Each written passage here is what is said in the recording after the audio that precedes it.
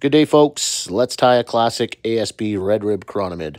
I have a Daiichi 1760 in the vise along with a black nickel bead, and I'm using some rust brown tying thread. First material I tied in there was some white uni stretch for the gills.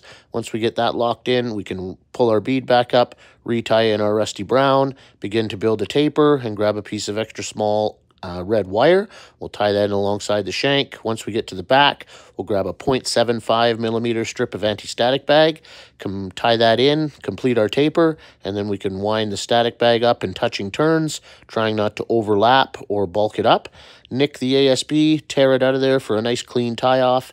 Then we can grab our red wire, we'll counter rib that up the body, tie it off, helicopter it out of there, and then give the fly a whip finish, trim those gills up, give it a shot of some crazy glue for durability, and you're ready to catch them up. If you'd rather buy than tie, visit customtroutflies.ca.